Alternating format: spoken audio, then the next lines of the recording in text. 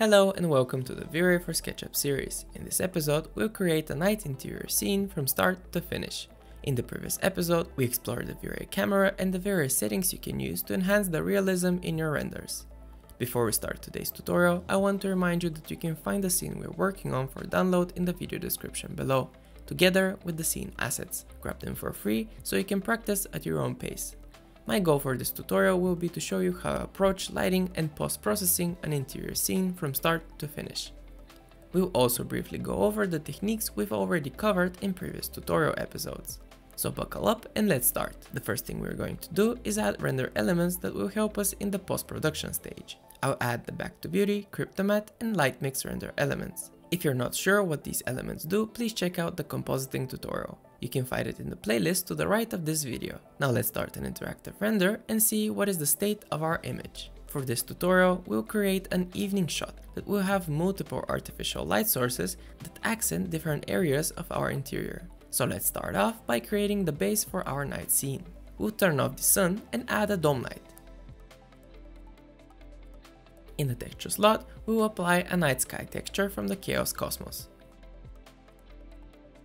The dome light will act as our fill light.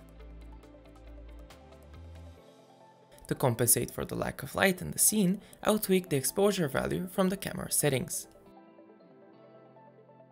I'll also add a bit of depth of field to create some depth in our image. For the lighting of our interior scene, we'll use different types of techniques. So far, we added a dome light, which will act as our base. Next, we need a key light. A key light is the main light source in the scene. We usually place it first so we can create a focal point in our composition. In this situation, our key light will be the lamp above the table. So let's create a rectangular light and add it just below the light body. Note that we will add a white color to every light source, because we'll use the light mix render element to add their color. Let's change the lamp shape to a disc so it better fits the lamp source. Then we'll make the lamp invisible and add some directionality. Great! We have light coming from the lamp. But how does a lamp work without a light bulb?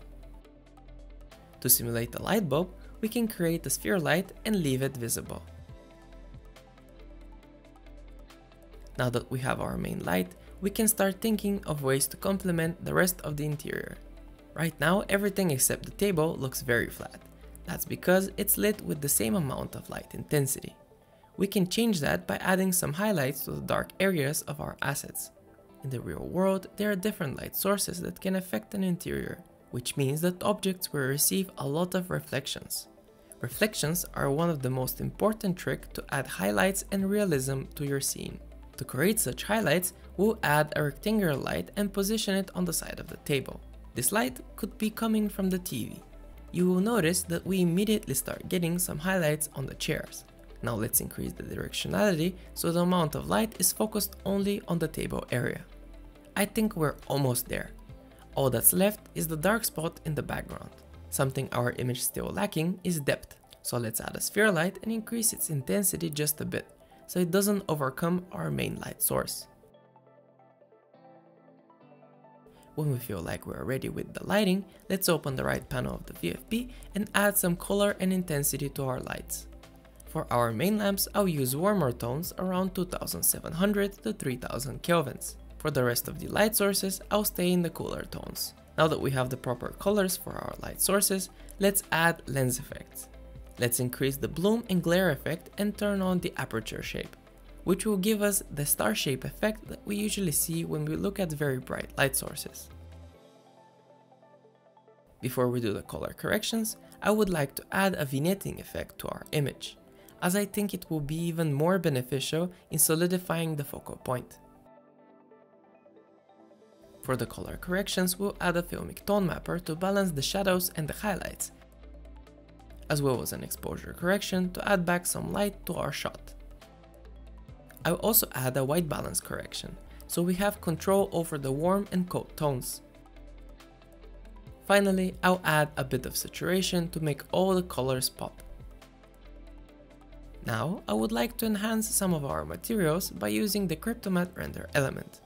I personally think that the chairs are attracting too much attention, because they are very saturated and do not fit the color scheme of the other assets. So let's add a hue saturation correction and use a cryptomatte mask to select only the chairs. I'll tweak the correction until I feel like they're matching the rest of the interior. The final correction I would like to make is on the table material.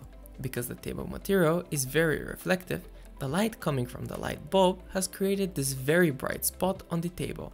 One way of solving this is by changing the reflection parameter and re-rendering the image. But let me show you a faster solution.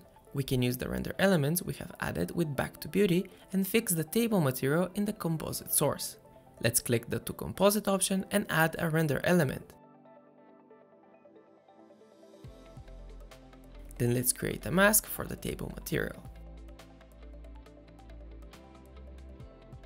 In the element dropdown, we'll select Specular and change the blending mode to Subtract. This will reverse the amount of specular highlights our object is receiving.